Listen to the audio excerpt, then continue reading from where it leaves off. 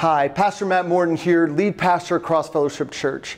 Before the message begins, I just want to take a moment and say thank you very much for tuning in.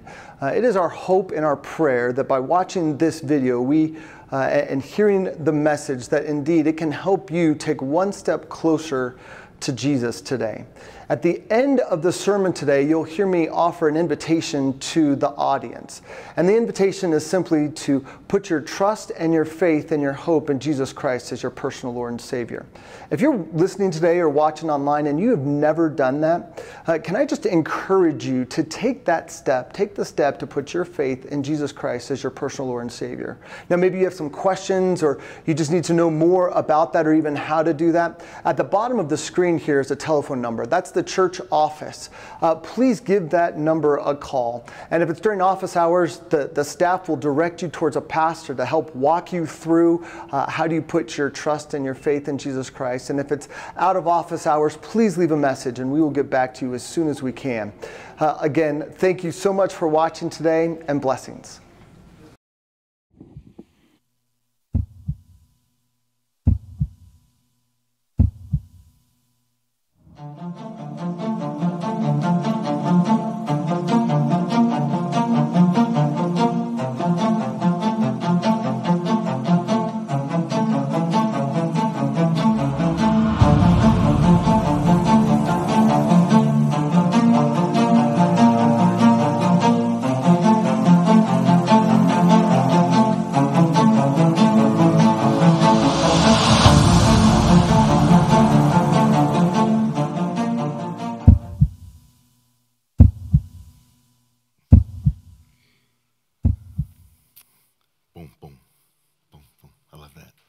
Well, good morning, church. This morning we're going to continue on with our Vital Signs of a Healthy Church series. We'll pick up where we left off last week in the book of Acts, Acts chapter 13. And while you're finding that, I'll just let you know that last time I preached, Bill told me that I preached for 19 minutes. So I've got rollover minutes. Today I'm going to take advantage of. So it's good to have you here. I would like to welcome a guest here. We have in our midst Pastor Shadrach and his family here. If you guys could wave.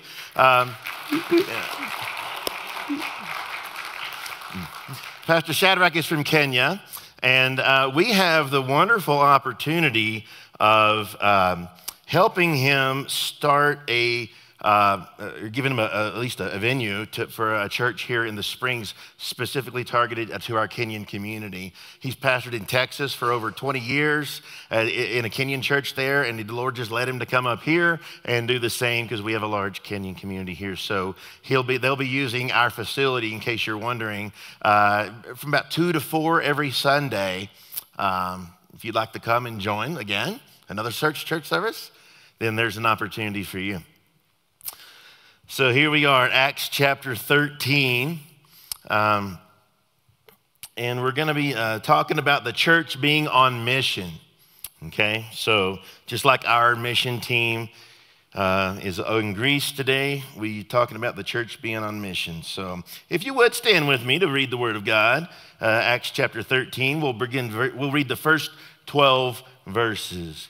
Now there were at Antioch in the church that was there prophets and teachers, Barnabas and Simeon, who was called Niger, and Lucius of Cyrene, and Manaen, who had been brought up with Herod the Tetrarch, and Saul. While they were ministering to the Lord and fasting, the Holy Spirit said, "Set apart for me Barnabas and Saul for the work which I have called them." Then they fasted and prayed and laid their hands on them and sent them away.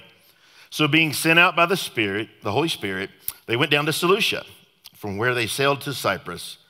When they reached Salamis, they began to proclaim the word of God in the synagogues of the Jews, and they'd also had John. This is John Mark, the writer of the Gospel of Mark. He was Barnabas' cousin. It says John was with them as their helper, and when they had gone through the whole island as far as Paphos, they found a magician, a Jewish false prophet whose name was Bar-Jesus, who was with the proconsul Sergius Paulus, a man of intelligence. This man summoned Barnabas and Saul and sought to hear the word of God. But Elymas, the magician, for whose name is translated, was opposing them, seeking to turn the proconsul away from the faith.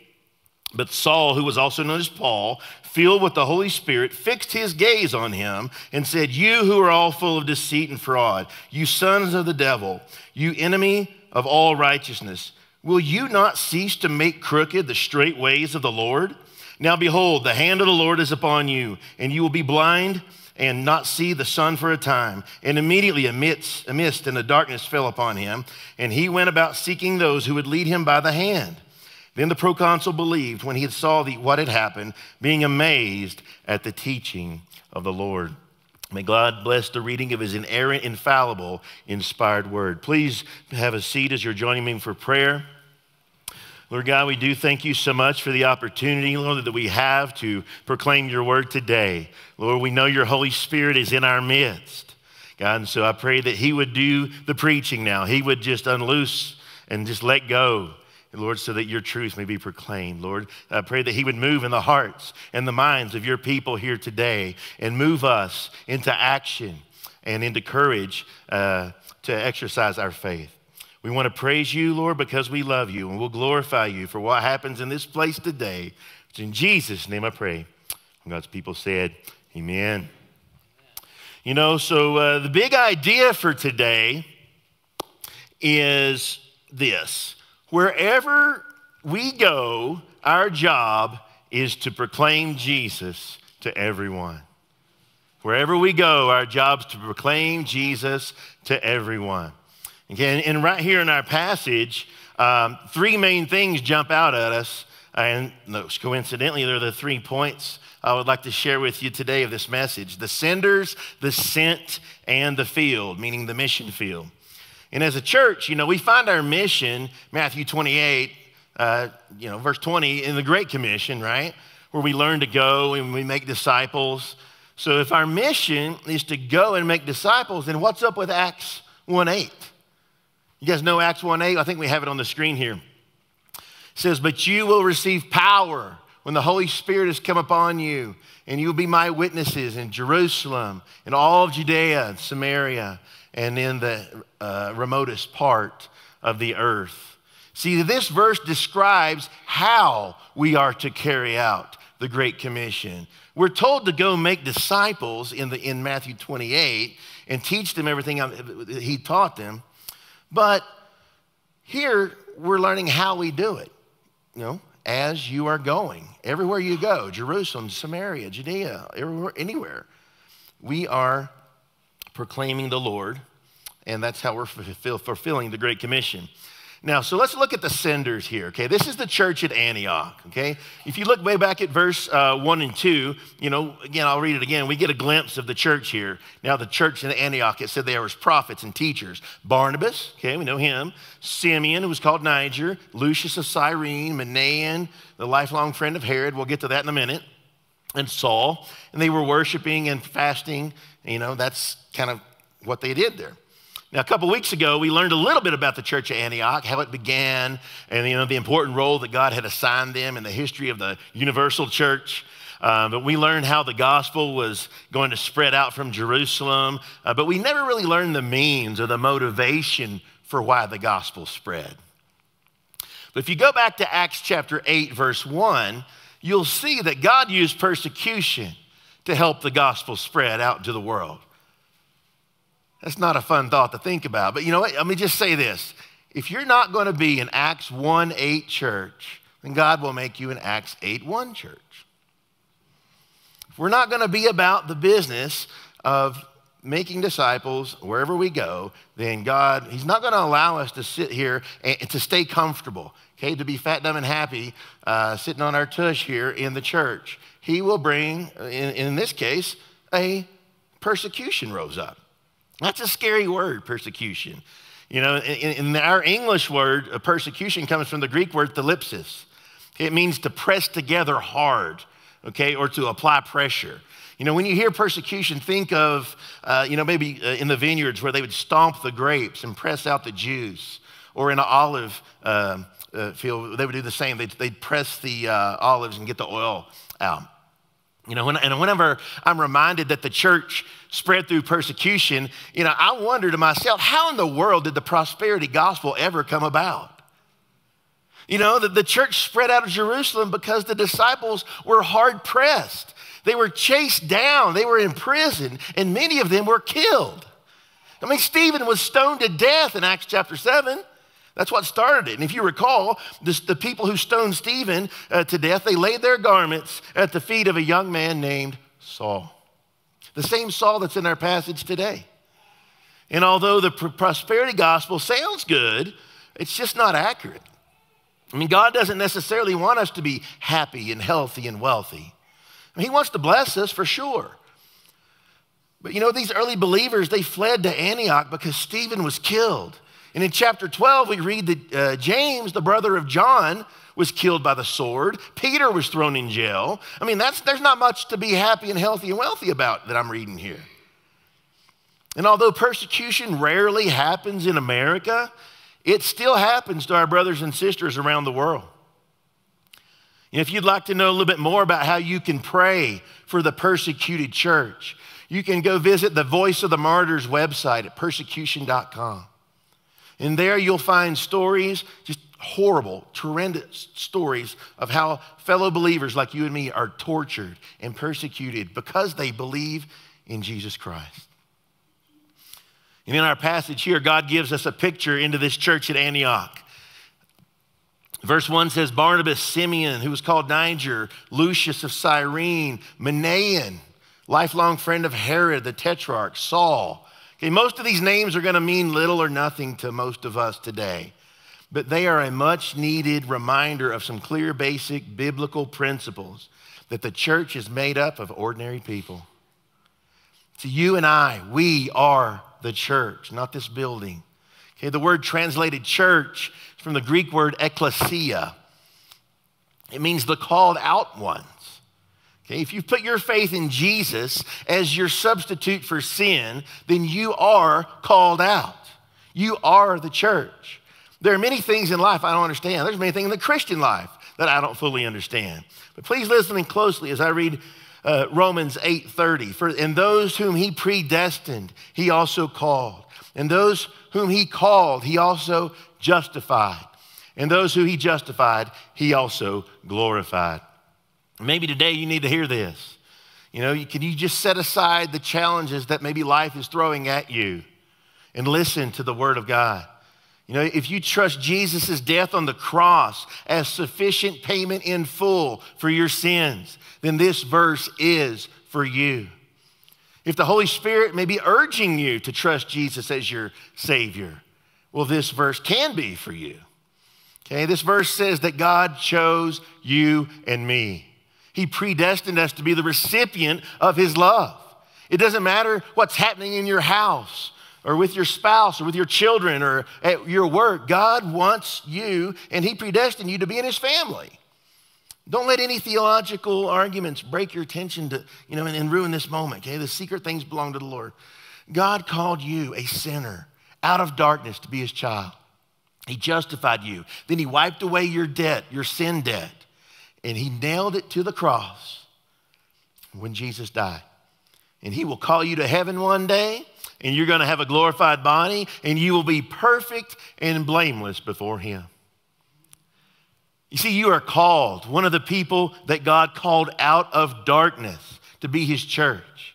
God didn't call the bricks and the mortar and the wood, no matter how beautiful that is. God called us, just sinners saved by grace, to be his children. Church, he chose us. Amen. Hallelujah. You see, the church in Antioch made up of normal people. Again, like I said, it's made up of sinners saved by grace from different areas, from different backgrounds, from different ethnicities. This is by God's design.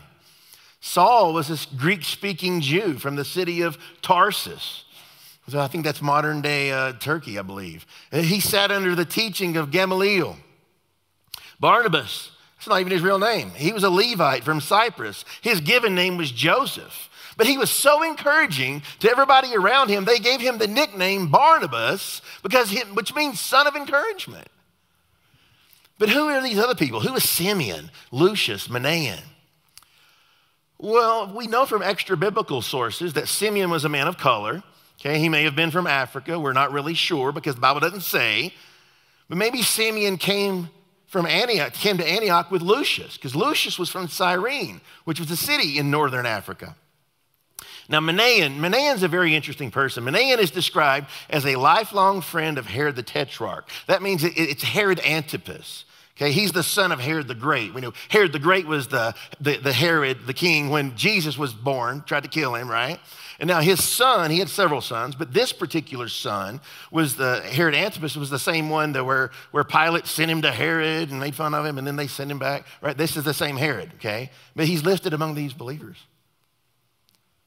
And some of the other translations say that Herod Antipas, or Herod the Tetrarch, was brought up with, or that Manaen was brought up with Herod the Tetrarch, or he was a lifelong friend, or brought up with. It has an even deeper implication. One translation says that he was nursed with him, with Herod. And if that's the case, Manaen may have been a foster brother of Herod, or a very close friend. Yet here he is listed as a believer. This we know. The church is made up of people from many different races, ethnicities. The church is beautifully diverse by God's design. And racism has no place in God's universal church. The church is also made up of sinners saved by grace. Many people who we thought would never come to faith. I mean, Manaen, for example, here, he was a hard case. He grew up with Herod, the same Herod who killed John the Baptist. Okay, also tried Jesus before his crucifixion. Manaen was far from God. Maybe like some of you were, or maybe like I was. But he put his faith in Christ alone. The gospel has that kind of power, folks. The gospel has the power to save even a hard case like Manaen. You know, in our passage, the church here is in action. The church was gathering and worshiping Jesus corporately, the same way we are right now. Okay, and during a worship service, just picture this, a miracle happened within the church. I know it's hard to believe miracles happen whenever the saints are gathered together. The Holy Spirit spoke. People heard him speak. And he called Barnabas and Saul to be the church's first missionaries. And missionaries are they're called to serve God from within the church, and then the church deploys them and sends them out strategically. And God has blessed Cross Fellowship in this area too. I mean, we've sent out quite a few missionaries over the past couple years from our church, and we've been able to come alongside several mission partners to advance the gospel of Christ. And we have a part in sending missionaries to the ends of the earth. Our church gives approximately 10% of our budget to missions. Okay, that's our tithe. But most missionaries actually garner their support from people like you, who give individually to the missions, And the church is also actively involved in missions by supporting those who go with the gospel. Okay, and we're going to have our missions auction here next month, actually, donations for the next 3 Sundays, just so you're aware. And we whatever funds we raise, that's what we use to support those who are going with the gospel. Look at verse 3 again. Here he says, then when they had fasted and prayed, they laid hands on them and sent them off. See, the church recognized how important this decision was, so they fasted. You ever fasted, seeking wisdom and power from God for maybe an important decision?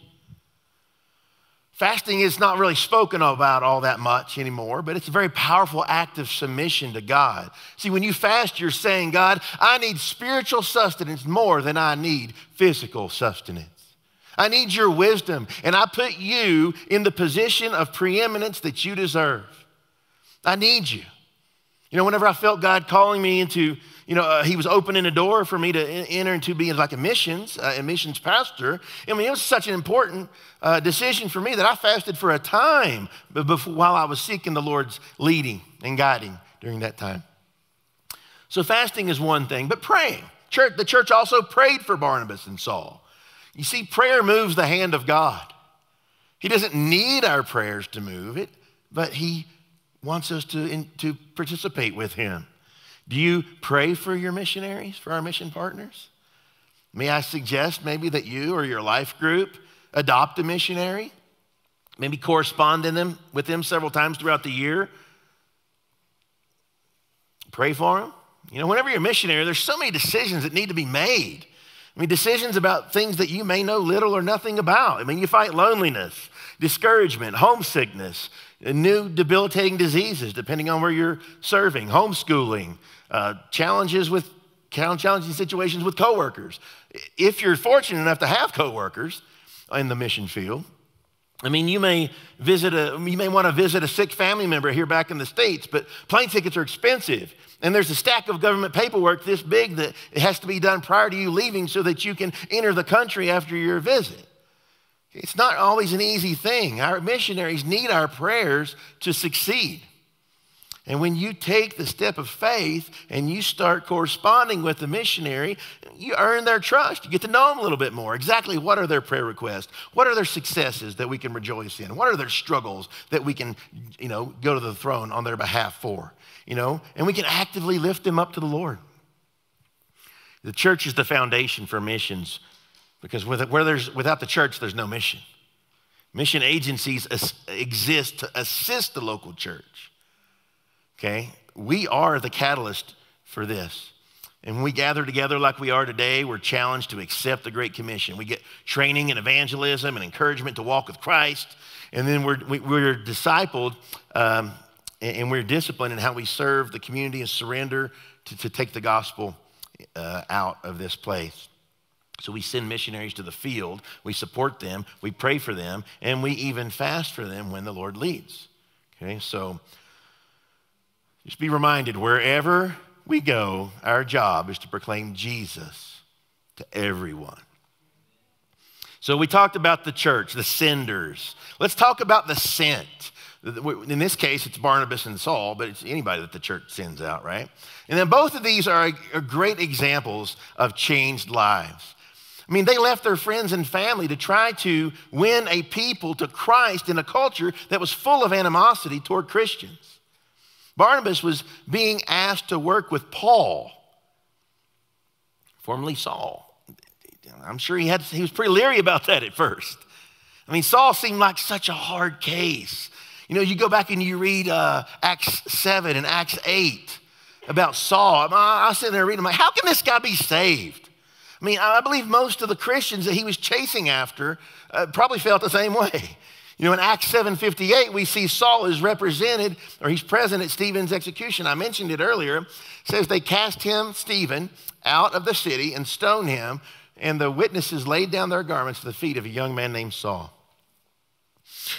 So he was basically given approval. In Acts 8, he takes it up a notch. We read about Saul's zealousness to wipe out the church. He says, and there arose a great persecution against the church in Jerusalem. Then you drop down to verse 3. But Saul was ravaging the church and entering after house. He was dragging off men and women and committed them to prison. Then in Acts 9, we see Paul's hatred growing even stronger for Christians. But Saul, still breathing threats and murder against the disciples of the Lord, went to the high priest, asked him for letters to the synagogues at Damascus. So if he found any belonging to the way, that's what they used to call us, thought we were some cult, then men or women, he might bring them bound to Jerusalem. So imagine the miracle of Saul being sent out to spread the gospel because, he was going to go to Damascus to persecute people, but it was on that Damascus road that his life was changed forever, took a dramatic turn. And God was going to now use this man who was perhaps the greatest persecutor of the church that ever was to be one of the first missionaries to take the gospel to the ends of the earth. It's the power of the gospel. The one who is killing Christians is now giving his life to spread Christianity. His new life goal was to take the gospel to other people in other places. And that goal would lead him to make many, many sacrifices as he followed God's will for his life. And I just want to kind of mention that real quick. If you look about Saul's conversion in Acts 9, I want to kind of go through this for a second because I have rollover minutes.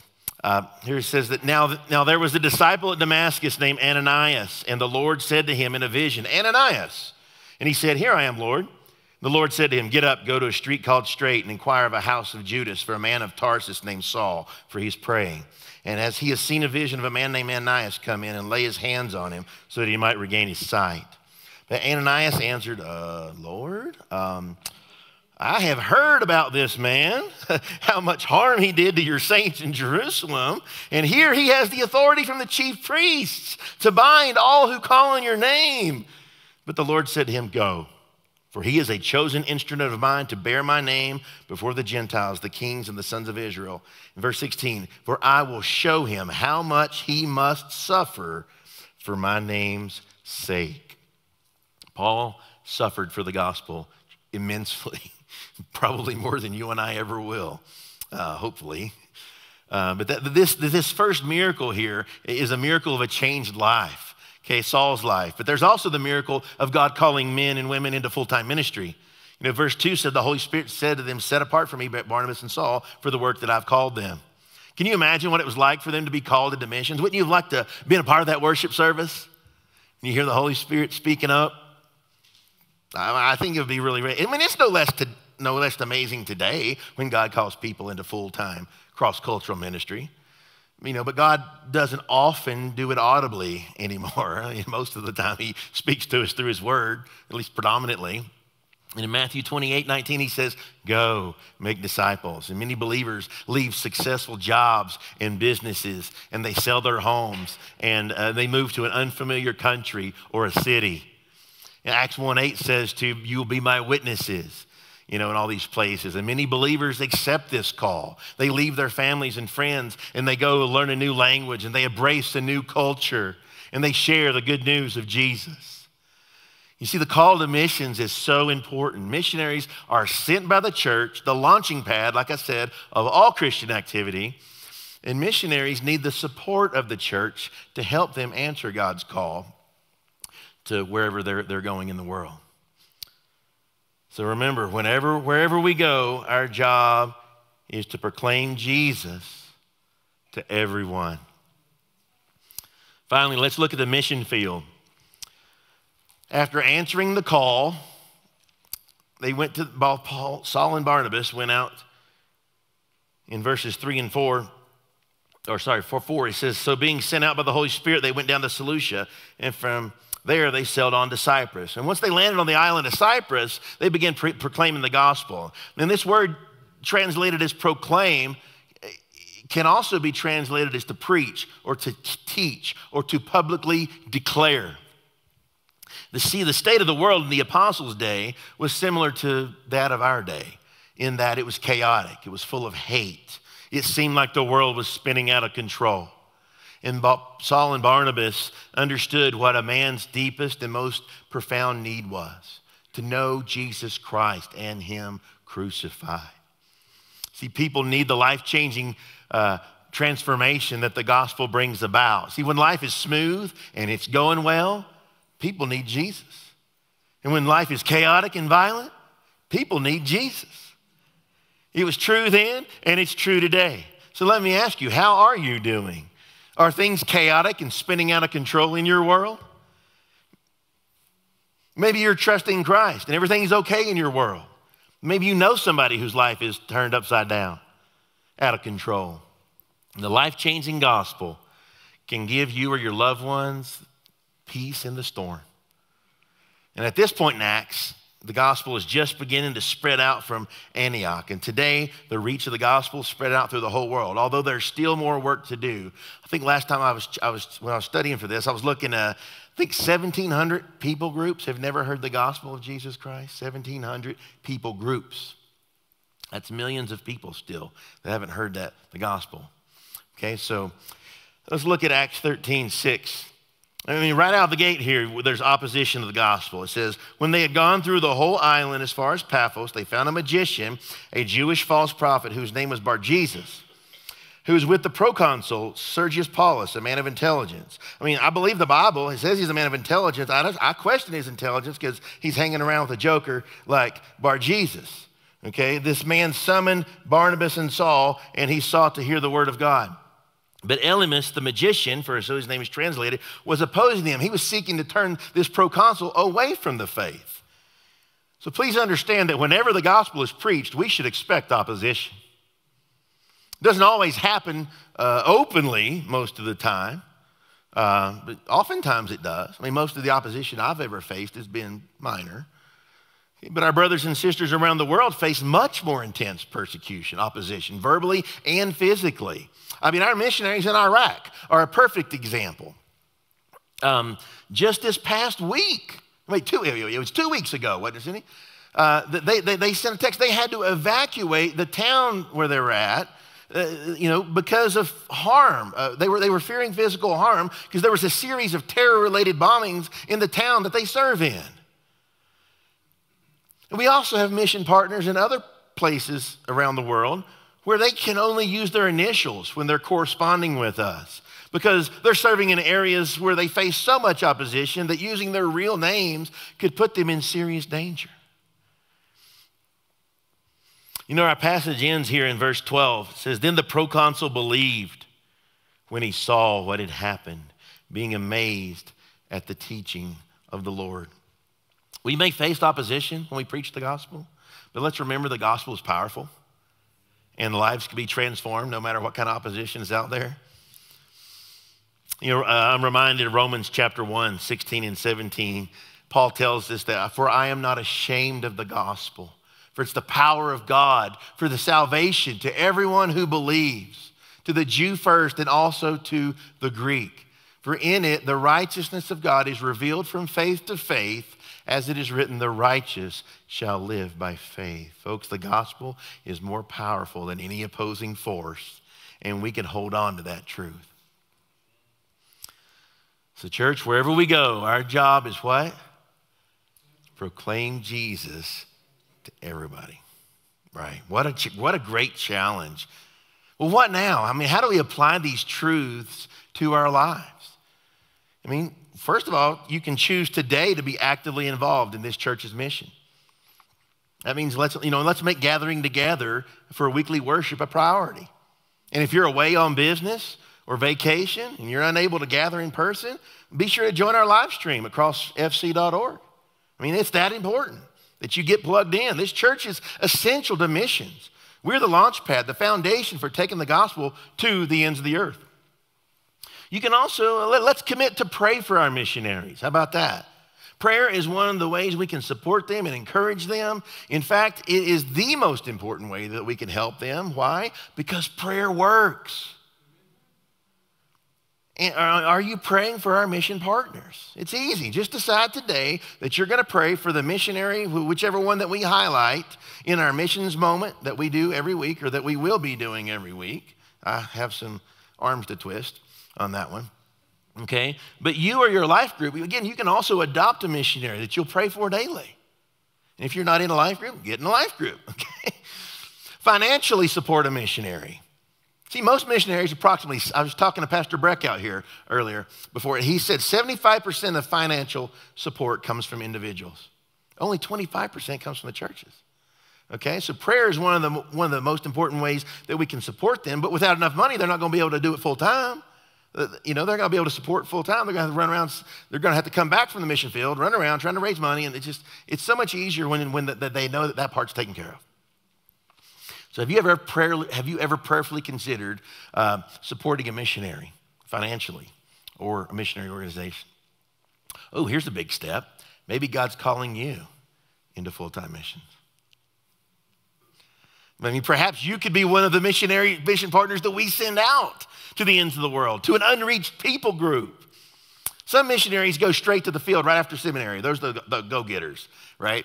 And then some people, they don't become missionaries until maybe a little bit later in life when they have a family and kids, and maybe it's a little bit disruptive, but that's the way it is. And some people aren't called to missions until they retire.